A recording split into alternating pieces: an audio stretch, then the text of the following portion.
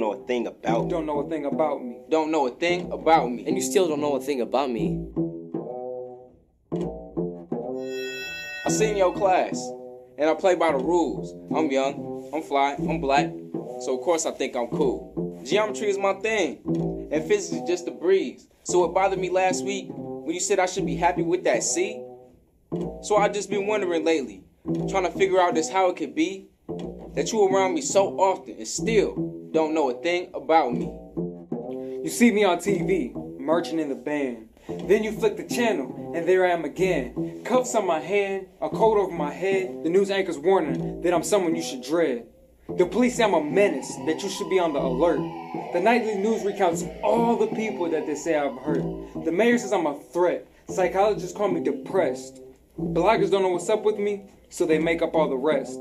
You know, I've been wondering lately, trying to figure out just how it could be that you could see me so often and you still don't know a thing about me.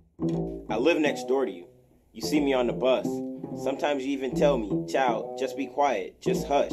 Then I'm out with my boys, 2, 5, or even 10. It's funny when that happens. You don't seem to know me then.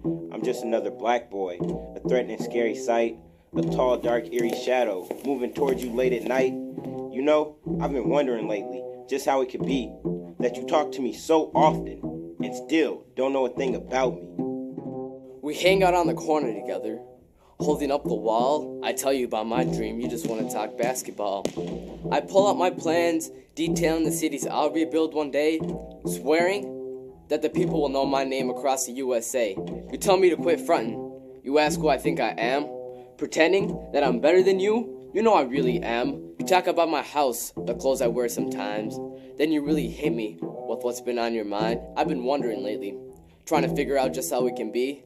That we call each other brother, and you still don't know a thing about me. Last night I had a dream. I flew right past the stars. Nobody was holding their pocketbooks or double locking the cars.